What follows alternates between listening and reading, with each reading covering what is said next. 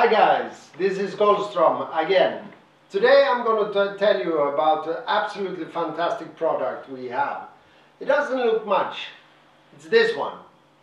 It's a scale, a gold scale, or you can use it for anything you like. And today I'm going to use the GoPro camera to really show you what it's all about. This small scale, which you can see here, he runs on 2 AAA batteries, which is there, and they are of course included in the deal. And it's like that. Very nice one. He has a lid, and we open it like that, and then we turn it on. We wait a second and he will get self-balance. And then, very fortunate, I'm going to take out some small gold nuggets which I have in my pocket, and you can see them here, and we're going to add those to the weight. So let's see.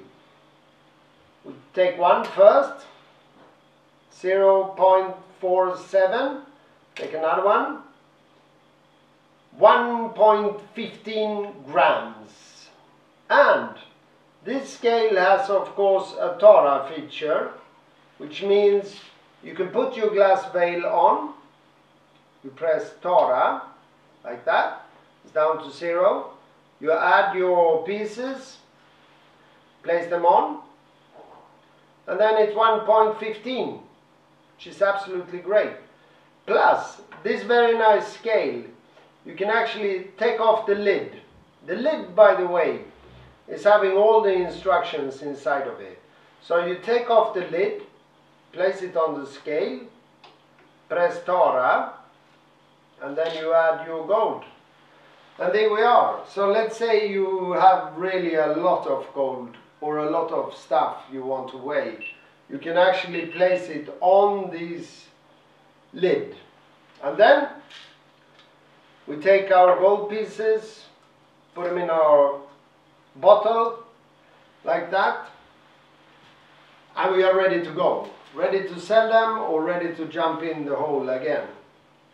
Turn it off, put on the lid, and close it.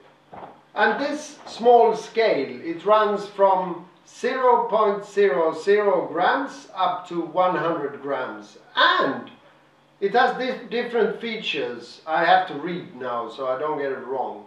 The modes are grams, oz, ounce, DBT, carats and grains.